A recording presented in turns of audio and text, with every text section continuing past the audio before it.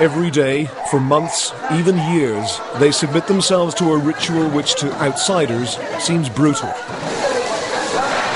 This is no gentle baptism with holy water. The priests, protecting themselves from a soaking, wrestle the devout and the desperate. She screams for the demons to be cast out of her HIV-infected body. The virus has no power on their body and blood because that's controlled by the grace of Our Lady.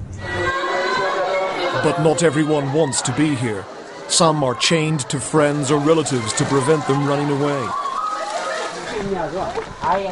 This is Mount Entoto, high above the Ethiopian capital Addis Ababa. Thousands of pilgrims come from all over the country in search of a cure for HIV/AIDS. The Church of the Virgin Mary is built over a mountain stream. The priests believe the water is blessed. Anyone who enters this sacred ground must go barefoot. And those who wish to receive the holy water must remove their clothes. Men and women are separated.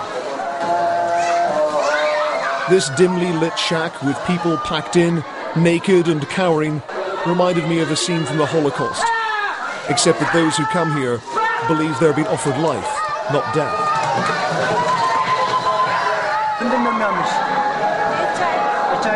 This woman has been here for 2 weeks, arriving soon after she was diagnosed with HIV.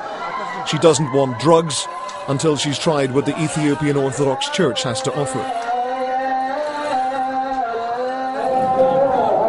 The priests here will never be short of patience because Ethiopia has the third highest number of HIV/AIDS cases in the whole of Africa. Between 2 and 3 million people are thought to have the virus, and more than 160,000 people have already died. Women who are menstruating are not allowed inside but are bathed separately. Gita Tedesi has already lost her 2-year-old child to AIDS. She's been coming here for 3 years, still hoping for a miracle. This man claims he has been cured and gives his testimony to encourage others to believe. But this devotion will cost some people their lives. Even though the church faith is used alongside modern medicine, the people who want to receive holy water are ordered to stop taking their medication.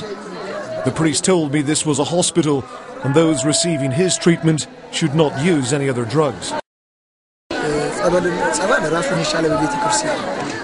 It's an attitude reminiscent to the Gambian president, who used last month that he can personally cure AIDS if people follow his methods alone. Antiretroviral drugs don't offer a cure, but they do stop the disease taking hold. Doctors are horrified that priests are putting lives at risk. That's really devastating because you have a patient on treatment and discontinues his medication abruptly. The viral load will rebound. The disease will tend to progress faster and patients will die sooner. Pilgrims in search of heavenly intervention are not only endangering their own health, those who've wrongly been told they're cured are likely to spread the infection to others.